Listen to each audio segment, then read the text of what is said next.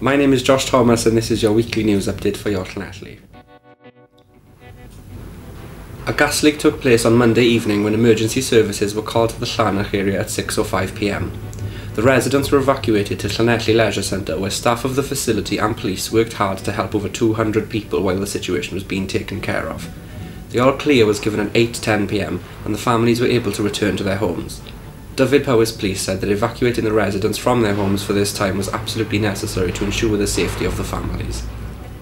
Shoplifters are being warned that police in the area will be in plain clothes in the run-up to Christmas, working in busy shopping centres to help prevent shoplifting and other crimes. Blending in with other shoppers, they'll be on the lookout for criminals over the coming weeks. Carmarthenshire County Council's Property Services team is encouraging people to receive more information about their maintenance due to the popularity of solid fuel fires. A small number of homes still have these fires installed, and officers have been making their annual safety checks and issuing tenants with advice about how and when the stove should be cleaned. For more information on how to take care of solid fuel fires, visit carmarthenshire.gov.uk. A petition has surfaced to help prevent the reduction of care centres for children with profound needs. Llys Caradog and Blaenau Respite Centres provide invaluable respite to many children with profound needs and their families across Carmarthenshire, preventing many families reaching crisis point. To sign the petition, head over to llanelli.org.uk. Households across Carmarthenshire have been encouraged to take measures to protect their homes against harsh weather this winter.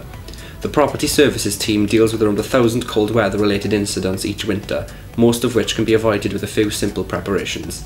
Council tenants with a home repair to report are advised to call Carmarthenshire Direct on 01267 234 567. The photos of the week for this week come from Darren Harris, who took a picture of a bird in a tree. Our second photo of the week is another bird that reportedly took hours to capture. This came from David Reynolds.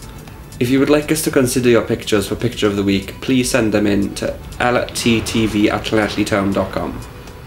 And finally, the weather for the next week is said to be windy all throughout, with a chance of rain from now until Boxing Day.